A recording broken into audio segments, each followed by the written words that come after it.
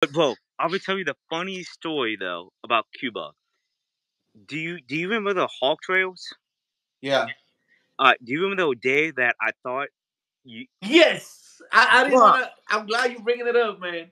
I'm bro, glad you bring it up. like, Hopefully, the wife is watching this live. Go ahead with that story, man. Come on. all right. So I was driving. I think I was a PV2, some shit like that. I don't know. And like I was driving you around. Driving Miss Daisy, having fun, just bullshitting. And he said, "Hey, let's take this left, whatever." So I took the left.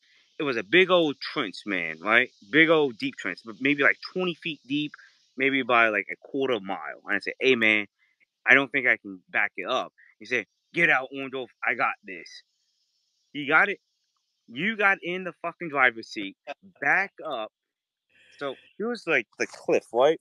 The little We're going like up to the cliff. this. Yeah. And he backed up all the way to here. The fucking Humvee started to do this, right? The front wheels started going up, and I said, "Fuck me! I just killed Sergeant Cardenas, Corporal Cardenas."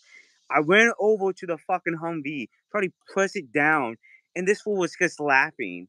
Like I said, "Why the fuck are you laughing?" Like literally, I had like so many thoughts going into my brain. Said, "Oh my god, his fucking daughters are gonna be fatherless." Like I say, but nah, fuck this. Like I was freaking the fuck out, and you were just laughing your ass off. I say, nah. So